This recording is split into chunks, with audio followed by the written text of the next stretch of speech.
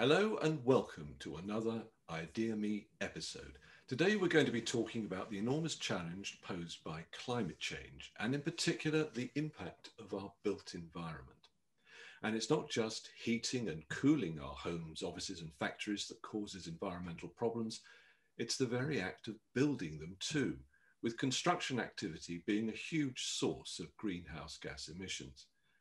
I'm going to be discussing all this with someone who's been arguing passionately for decades that climate change is an issue that the construction industry needs to take very seriously indeed.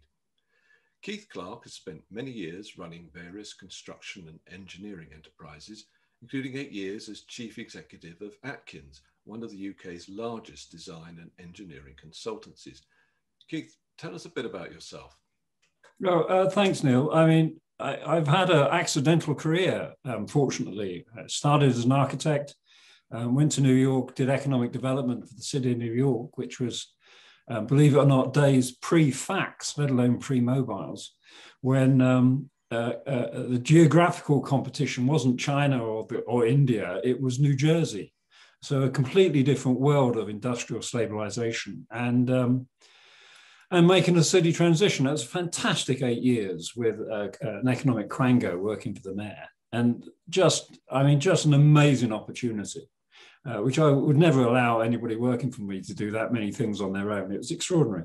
But then I worked for a developer, then ran a construction company, one of the UK's largest, and then ran the UK's largest engineering consultancy company, which is fantastic fun. I mean, the whole... but really all to do with cities. I have to confess I'm a city boy, born in London. I get nervous so haven't got 6 million people around. And the future is urban. That's sort of my background. And now I'm sort of semi-retired, chaired a couple of charities, now chairing a experiential learning constructionarium where we teach people how to build stuff and work together and talk to each other. And the Active Building Centre, which is a government-sponsored research programme, and a few other odd things, as you do. But I mean, it is fantastically unpredictable career, which I'd always encourage for anybody. It's the unusual surprises which makes it much more fun. How did you get interested in the topic of sustainability? And in fact, what do we mean by the phrase sustainability? Well, let's do the second bit. Nobody ever agrees on what the definitions are of sustainability. We all kind of have an image of it, but everybody's image is like a Venn diagram. It all kind of overlaps. And generally, I think there's a feeling that the world was running out of resources. You know, the WWF had the one world, one planet calculation years and years ago, which has been sort of superseded by climate change being more pressing. But the general issue of fairness and equitable and protecting the future for those who are not yet born is what it's about. And there's lots of, Brunhilde, there's lots of people who've done fantastic work on this. But what sort of got me into it was actually I was always nervous about this general wishy-washiness of sustainability. And my children, actually, their activism moved me on it. I got three girls, all of whom have forged their own careers in a way that I'd never be brave enough to, with values which are fantastic. I don't think I can take any credit for that. I think they've influenced me. And that sort of made me start to think about relating it to the stuff we were doing in the business. And, one of the great things about business, if you give people dignity in what they're doing and they're proud about it, you get a successful business. Their ability to do good work and enjoy it and go home feeling proud at the end of the week makes money for the shareholders, bluntly. It makes them happier. It makes them more challenged. It's fantastic. And you start to relate that to some of the bigger problems. And it became pretty clear, for me, certainly 15 years ago, that climate change was structurally different as an issue from all the other issues we'd been dealing with of, gender inequality, racial inequality, economic inequality, the biodiversity issues, et cetera, that climate change or air quality. we had a structurally different issue. So your daughters kind of inspired you to take a hard look at the question of what was happening to the environment. Yes, and their awareness of society. And I think what's really encouraging when you look at some the students I talk to and the youngsters, most people are younger than me now, but is their ability to assimilate these things and think that it is part of their responsibility rather than somebody else's. And I think, the Extinction Rebellion, the school kids movement on climate change is about that ability to assimilate a really complex issue and realize it's not somebody else. It is us now. And that's a big change. And I think, moving from sustainability to climate change, if you look at the SDGs, Sorry, what do you mean by SD? Sorry. It's the UN Sustainable Development Goals. Fantastic. Arguably that some of their metrics distort the way you do things, but that's true of any measurement calculation. But at least we have a global agreement on ecosystems and all sorts, the 17 measures. But they're all somewhat dependent on, do you get to 4 degrees or not? If you can keep it below to 1.5, you can actually achieve equality, water quality, biodiversity. And if you get to 4 degrees, you can't achieve any. Now, you mentioned 4 degrees. You're talking about here a rise in average temperature of 4 degrees Celsius. Shorthand for where we're currently going, which is in excess of 4 degrees. And the Paris Accord said we would limit average global temperature rises to 2 degrees. And then we should look at, is it worth getting to 1.5 degrees? And the report in 2019, which was led by some fantastic groups of scientists, looked at, is it worth it? Is it worth the extra effort of decarbonising that much more, and how quickly? So it was a real sort of cost-benefit social calculation. And rather disappointingly or alarmingly, not only did they come back saying, 1.5 degrees is really quite essential, not a nice option. It is really essential, limiting it to 1.5. We're already at 1.1, 1.2, but we also need to do it quicker. Hence, all the declarations we're currently seeing of both governments, which are the UK government declared net zero to be achieved for our economy by 2050. China said 2060. Many private companies are saying 2030. Quite interesting. The private market is moving quicker than many governments on this. And not because of their ethics. I've run a major company that's listed. Depending on the private sector, to be ethical at scale is an interesting challenge. Relying on them to manage risk and be greedy is a lot more predictable. And they're doing it because of risk. They're doing it because a world at that means your assets are not viable. So think of BlackRock, fantastic letters saying, we are looking at a major reallocation of capital, the like of which we've never seen because of climate change.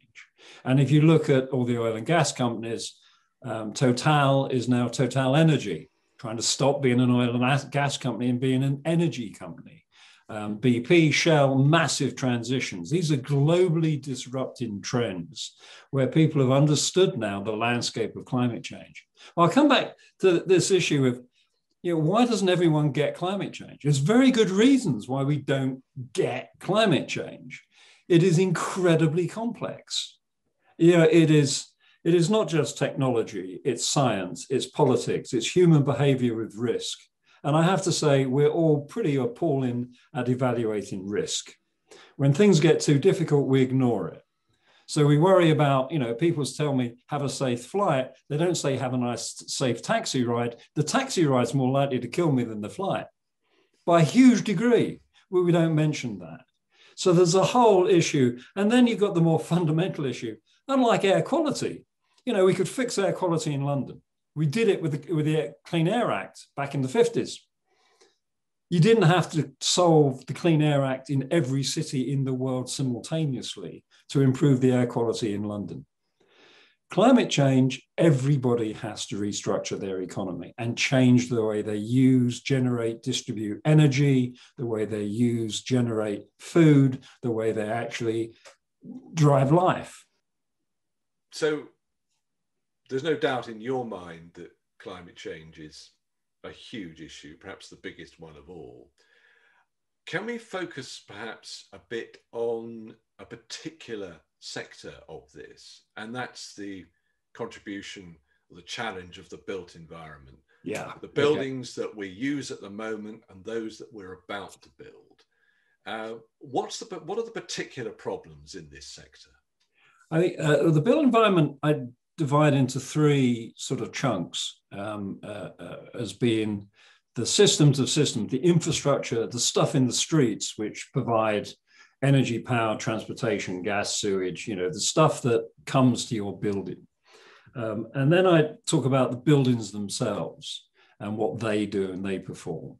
And then you have the generators of either recycling the waste that supply the energy or the goods to feed the system of systems that come through. So I'm ignoring, setting aside agriculture, a whole different area. And we're using massive amount of materials. Concrete and cement is the most common material in the globe. We are going to build in the next 15 to 20 years something the equivalent of 4.5 to 6 Europes, somewhere in the world. Sorry, what do you mean by 4.5 to 6 Europes? I mean, well, if you imagine all the infrastructure and all the buildings that exist between Ireland and Poland and Norway and Spain, and I include Britain in Europe in this definition, a non-political definition of Europe, right? You imagine all the infrastructure systems, all the power plants, schools, sewage systems. Somewhere in the world, we're going to be increasing the urban population by about 3 billion. And we're also going to be increasing the number of people who are middle class. Middle class, they get a fridge. All right, fridge means you have dependable power supply, you have a choice of food, not a freezer for emergency. You have a fridge, you have light, predictable energy, you have a roof, you probably you have internet, you have a choice, you have reliable food supply where you can make choices to put in your fridge. You're like you and me. So 3 billion plus or minus, hopefully are going to get a fridge. And if they get a fridge the way we've got a fridge, in the top billion people in the world who are living pretty, you know, fantastic lifestyle. Look at me, I've got an internet connection, I've got a spare room, I've got an insulated wall here, I've got electric light, I've got a gas-fired boiler, I've got a car outside that's a plug-in, but I've got choice. If the construction industry and the built environment provides the same environment, and hopefully we will give the quality to those people, as well as the bottom billion or two who have nothing, who live on less than what I spent on coffee this morning, okay, you've got to lift them up. You've got to lift up the poor. But if you don't deal with the new middle class as well, and they get what I've got the way I've had it, we're gone past 4 degrees and we all get nothing. So the built environment and the way we build buildings, the way we manage the infrastructure that supplies them, can actually stop us getting to 1.5 degrees. In of itself, it won't make us get there, but it can stop us. And the decision times for these things are very different. And the industry business models are very different. So, you know, whereas the car industry has had 10 years to work out electric cars, they've been given standards, they've done huge investment in technology that is accelerating globally like you wouldn't believe. The largest electric car manufacturer is Chinese.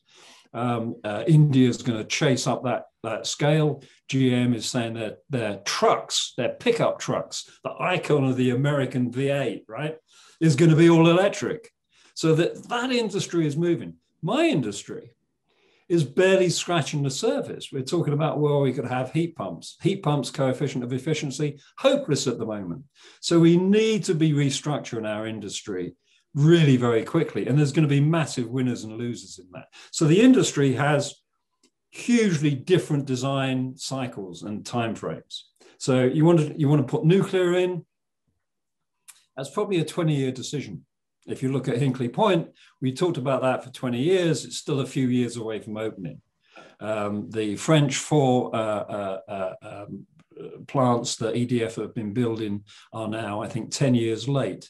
So you put your bet on the table for nuclear, whatever you want to bet, 1 plant, 2 plants, 3 plants, and you're going to wait 10 to 15 years to see that bet mature. You want to put a bet on high speed 2, which is a new high speed line in the UK. It's a bet you make now, and then it comes out 10 years later. Solar farm, you can make a bet now, it comes out a year later. Wind farm, make a bet now, offshore, it will come out in 4 to 5 years' time. So you start to make these bets on technology.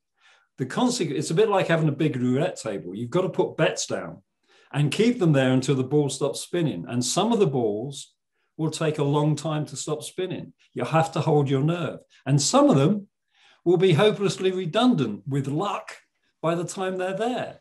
You know, canals were made redundant. MP3 players were made redundant. Technology comes and goes, and we can't get to a perfect answer. You know, it would have been quite nice if the first phone I bought had been as smart as this one. Why is it I get a better phone every 6 months? There was a point when you didn't buy a laptop because next week was so much better than last week's.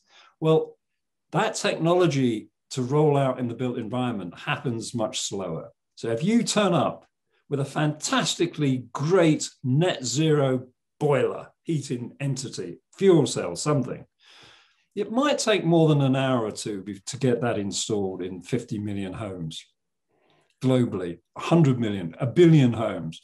So those cycles of knowledge structurally are very different. We are seeing in other industries, people are talking about retiring the A380 large Airbus as being old technology, not suited for a low carbon world.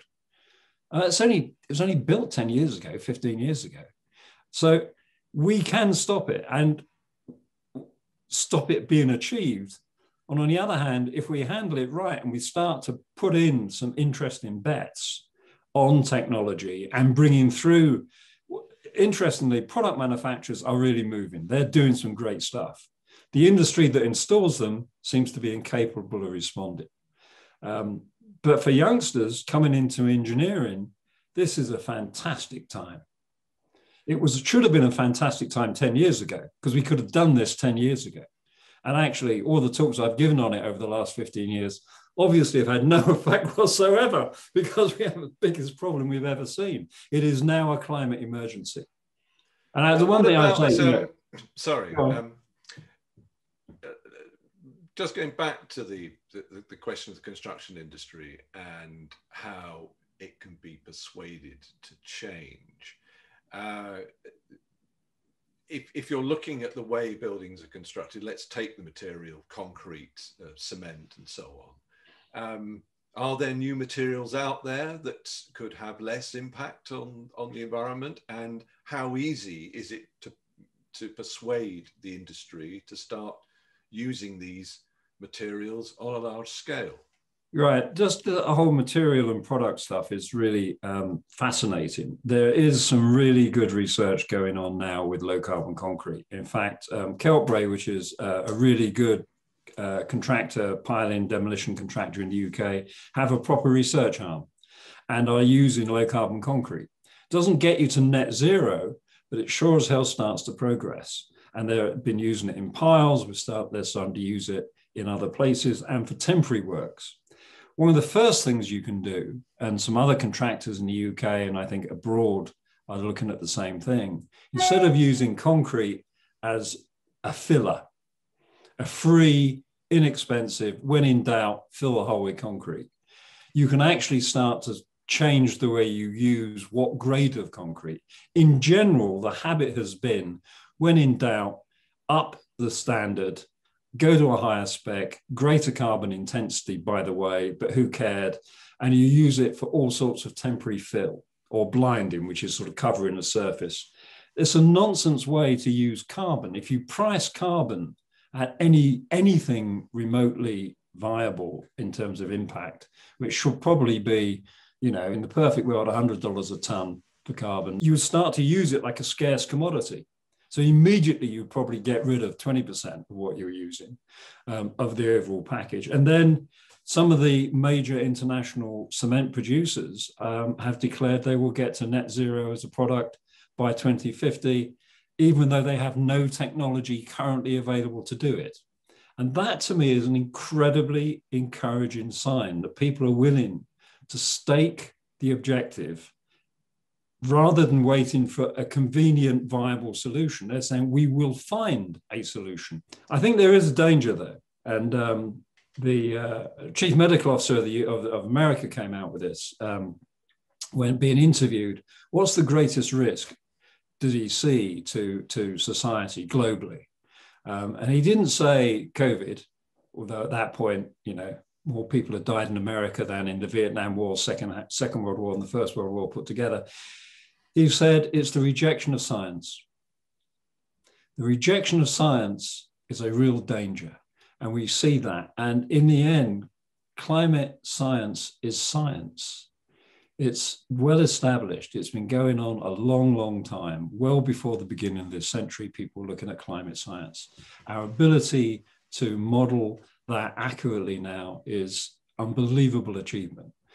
Because it's an inconvenient answer to our lifestyle and the way we want to heat our building and the way I want to insulate my windows, the way I want to travel, means some people, you know, quite large numbers of people, certainly in America, simply deny the science. And I think that, you know, when it starts to change and the built environment and the way we run cities, that really brings it home. This is not some esoteric power plant off disappearing that has nothing to do with me. This is about your lifestyle, the way you pay for your energy, you pay for your modification of the environment, the way you travel. So it hits home. I think actually it was a great survey. I think it was a UK survey that said how many people in the UK would support a carbon tax. Didn't specify how the tax would work, so lots of minor details, but something like 54%, 58% supported a carbon tax, which is very encouraging. I would note, and I think Lord Stern pointed this out as well, it's a bit like a diet. I'm on a diet, but this biscuit doesn't count. And when it comes to carbon tax, I'm really keen on saving the environment, but I'm not changing my gas stove. That's different. You know, so the inconsistency in our own behavior, and it's a behavioral issue. And the built environment comes to absolute crux. Can we change our industry? Yeah, I think we can. There's some people now, I think all the major design and engineering firms globally have signed up to race to net zero, the UN science-based targets. Most of them are now wondering how to do it. Fantastic. Smart people, great at answering questions, and they've posed themselves the question. Contractors are beginning to follow, beginning to struggle with biodiversity. There's some groups both here and in America which are really starting to make real progress in how they would think about that design process. I tell you the other thing that's interesting is that firms are telling me they can't hire graduates unless they can articulate how they're dealing with climate change. Graduates don't want to work for a company that doesn't understand the magnitude of this change and can engage with them on this issue, which is fantastic news that students are coming out like that. I don't think our universities are teaching all the courses in the built environment to deal with this yet. I think the universities are lagging behind. The research around the world is fantastic. The ordinary courses in engineering have got a long way to catch up, both here in the UK and in the other areas I've dealt with. And revolution is a revolution of the way we run cities. You know, revolutions are not predictable. There's not going to be an orderly plan. There's going to be, you know, suboptimal decisions made very, very quickly, I hope. And then in 3 years' time, we go, oh, if only I'd known. That's called progress. You know, that's if you wait for the ultimate plan, the key solution, the entirely predictable technology, you don't get out of bed in the morning. How do you, so you expressed some optimism there that the construction industry is moving in the right direction, but is it moving fast enough? And how do you create a sense of urgency in the boardroom? Yeah, it's a good question. I think it's a combination of peer pressure. I have to say, it doesn't apply to me, but most people are vain and have unconscious bias. I'm perfect, so it doesn't apply to me, right? We're all vain. None of us want to be embarrassed by our peers. Of all the human emotions, peer pressure and not being embarrassed and being sort of at the front and a winner for pride, and is a pretty powerful motivator. It really is, more so than money quite often. And so you've got that, and you've got to move now where people are seeing that it is essential. And a lot of people are, have sustainability experts in their business. I think boards are finally catching up on it. I was very fortunate at Atkins. I had a board that was very supportive of this 15 years ago. I had Sir Peter Williams, who was he got all the science. It was fantastic having someone like that on the board. And I think boards are beginning to realize this is not, boards have for a long time have understood, whether private or public boards, that sustainability and social inclusion and diversity was an issue, but it was sort of parked at the edge. And climate change comes into the middle. It changes the way you offer your services. It's not a sort of, we run our business and we give out T-shirts at the weekend, sustainability type nonsense, okay? This is core. This changes your business model. It changes your fee structure. It changes the way you guarantee your product. It changes the way you advise clients to procure it. It changes the way you train people. It is disruptive. And I think that's the big change I've seen in the last 5 years, and it's accelerating, that it's gone from being a thing you have to deal with and report on to core. And money is driving it. 900 billion, I think it was, of pension funds in the UK signed up to net zero in their portfolio by 2030. Globally, ESGs are reported. Environmental, social and governance funds have the biggest inflow of any funds, particularly in Europe. Massive change to how money, debt and equity is available to people addressing the climate change risk. And the key on that is not just talking about investment in renewable wind farms. We're talking about people looking at the risk in all businesses, in retail, in building, in development, in housing. Is it protected against climate change risk? Is it credible in terms of its own carbon footprint? That is coming through the door at a rate which I never believed would happen. You can read it in the financial papers every day. So would you say that you're more optimistic now about the response of the construction industry than, say, 5 years ago? Oh yeah, I'm much more optimistic than 5 years ago. There were some good people doing some great work, but they were good people doing some great work. Now I see companies struggling with it at mass. For years, all the big companies have had teams that could do net zero projects or close to it. Really, what they couldn't do is take, out of, say, 18,000 people, have 18,000 people do them. A house builder in the UK, when I did a low carbon review for the Deputy Prime Minister, Mandelson, Peter Mandelson, years ago, probably 15 years ago, said, I can build, as the major developer in the UK, said, I can build a net zero carbon house. I can't build net zero carbon housing, but I can have a team build a house. Doing it at scale is beyond the industry's capability. And what's changing now is, rather than having odd teams who were fantastic high performers, it's doing it at scale. So the day of the exemplar project, wasn't that great, weren't we good? That's simply not good enough. Now it's got to be every project struggling to up the game. And that's what companies are now dealing with, which 5 years ago, really most weren't. And that's true from the design firms, the architectural firms, the project management firms. The SMEs are trying to get on and cope with this because it's pretty disruptive. The product manufacturers are, probably moving quickest of all. A very complex industry we have, very disconnected, full of actually extraordinary characters, really entrepreneurial people who solve problems.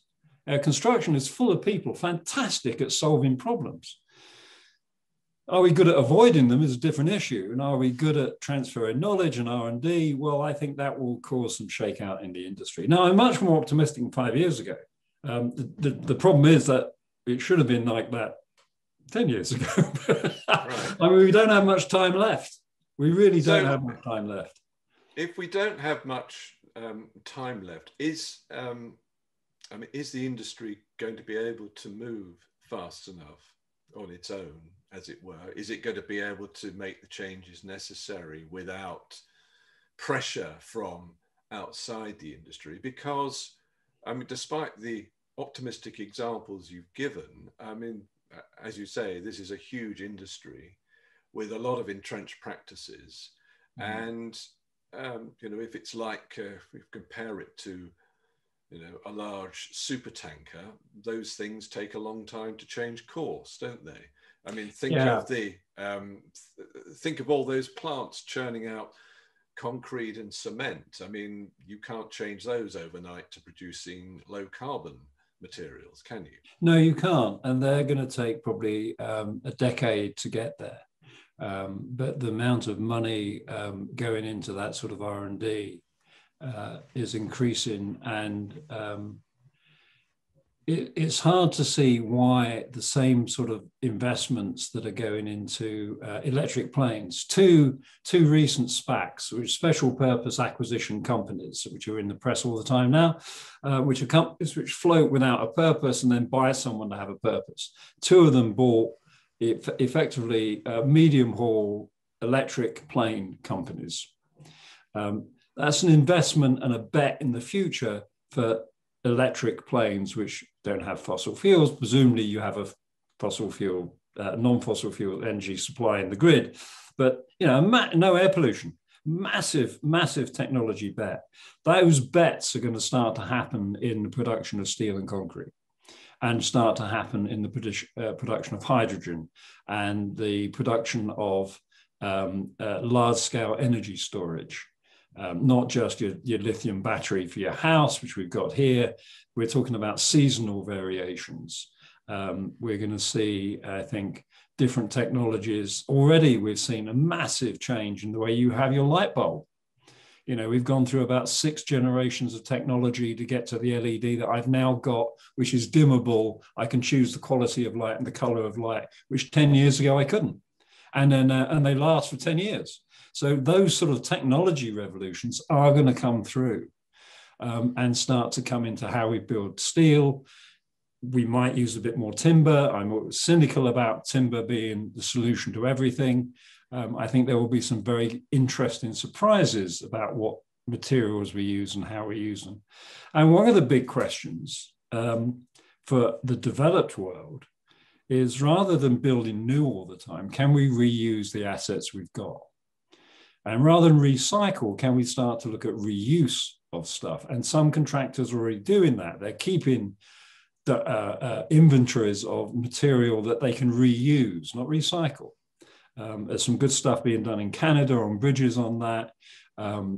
For developed economies, that ability to milk what you've got to a higher level is very efficient.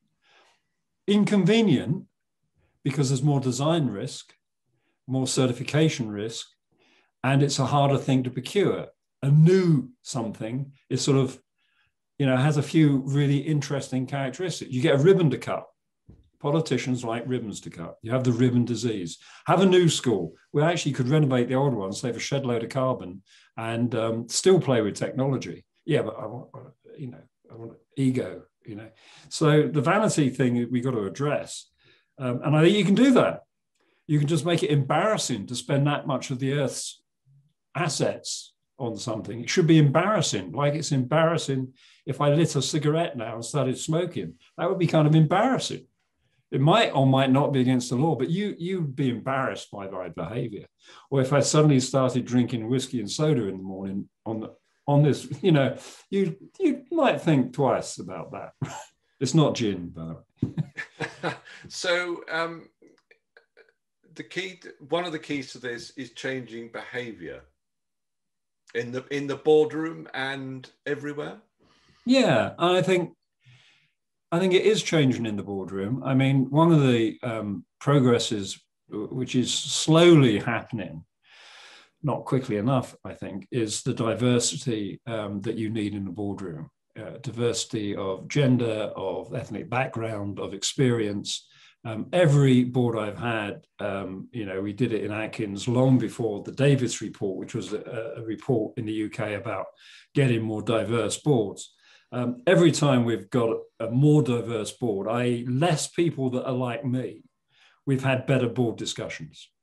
I mean, it's just so obvious. All the data says you have more people like yourself, you all agree with yourself, and you all confirm your own bias. And we all have biases. So the more diverse the board in all sorts of aspects, the more fun it is and the more productive it is and the better performance you get. The real change is the middle management.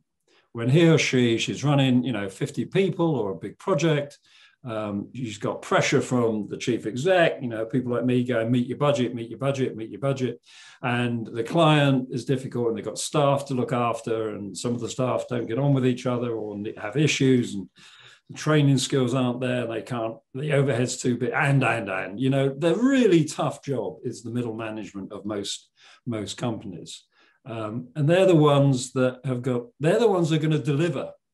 The board can issue policy. In the end, it's projects. It's what you design on Monday. It's what concrete you do or do not pour on Tuesday. It's what you do put in the procurement spec. It's how somebody organizes the logistics. Can I get rid of half the trucks and consolidate? Can I engage with suppliers in language they don't yet quite understand? Really, and convince the client this is a better solution. Really tough on capital projects. And that's going to be, I think, where a lot of the education and engagement needs to be. And we're seeing signs of that. We're seeing signs of companies, certainly in the UK, starting to do that engagement. I mean, I'm kind of optimistic. And governments are moving. And I don't think there's... I think there's implicit in your question is who leads? And I don't think it's a lead-in. I think it's one of those things, it's a bit like line dancing. Everybody has to be moving. And in some cases, somebody will be dancing a bit quicker than others and others chasing, and then others will then get ahead and pull them. So I think there's a sort of dynamic. And it's probably less like a line dance where we all kind of move in perfect unison than a Scottish reel where you throw people around and occasionally someone crashes into a chair, but it's vigorous. And you dance with people you don't normally dance with. That's the characteristic of climate change. Now, if we were to, let's take the construction industry and maybe compare it to a more, shall we say, directly consumer-facing industry, like the car industry. I mean, the car industry is one that is very competitive. It's trying to anticipate its customers' needs. It's trying to offer new features, things they haven't thought they needed, in a race to get ahead.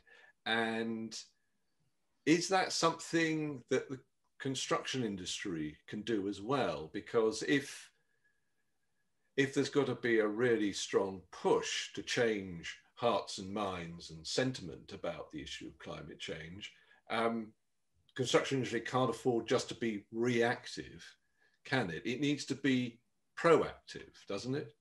Yeah, no, I agree. You can't wait for the market, just like you pointed out in cars. You have to anticipate what you're going to want, and then I persuade you it's a really good idea. Yeah, nobody went around saying, I need electric windows. Why can't I have electric windows? People did electric windows and said, isn't that nice? Oh, by the way, here's remote locking. Oh, by the way, here's GPS. Oh, by the way, here's an automatic gearbox that really work.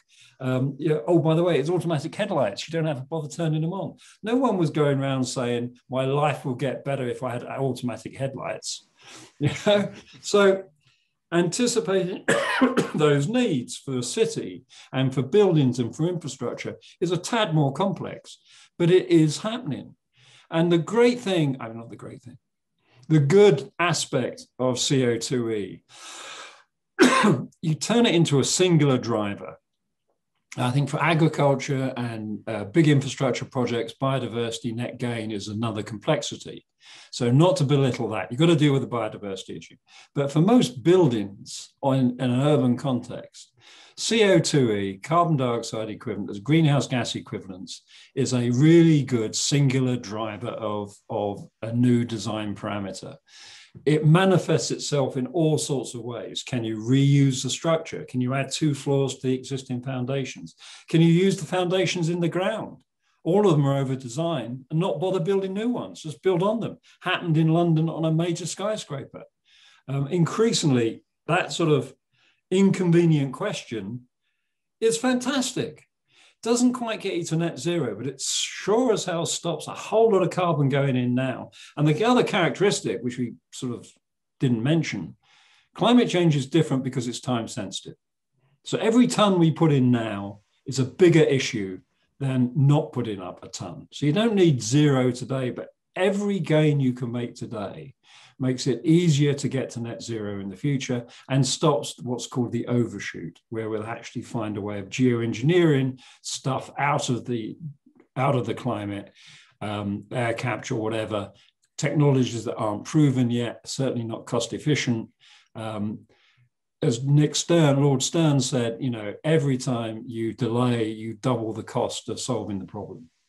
And that's probably more than double the cost if we don't reduce carbon now aggressively and meaningfully while we look for more and more lower carbon solutions. So not using concrete now, using lower spec concrete now, while we work out a really sustainable concrete.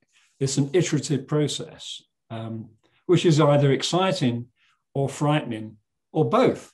I think, for an engineer, he or she sitting there today with a problem, this is pretty tough. It's pretty tough. Fantastic. So we can respond. We've got the skills. I mean, the digitization of our industry is going to happen whether people like it or not. It is going to be disruptive. It is going to have some suboptimal answers in the meantime. It is going to make some mistakes. Hopefully, with the quality assurance that we have in our industry, nothing falls down. Generally, it doesn't.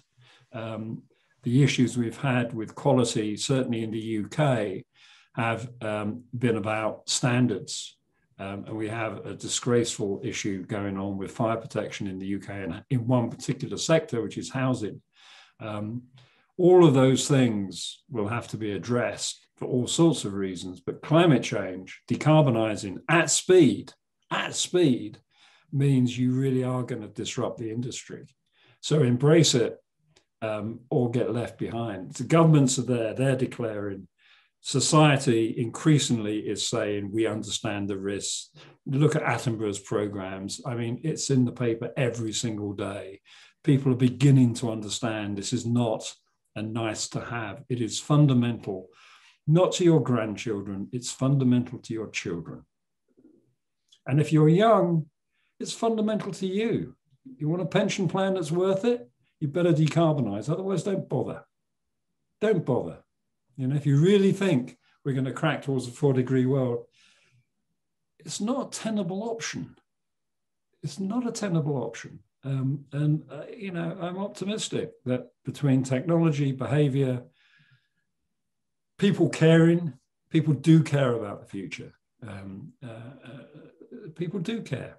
And I think that awareness of climate change and why it's not just sustainability, why it's just not doing things, why it's about celebration of life at the same time, is a maturing discussion. There's so much going on. It's just fantastic. Bit late, but fantastic. Keith Clarke, thank you very much. No, thanks for the chat. I mean, I wish I had an answer, but I don't. Thanks, Neil.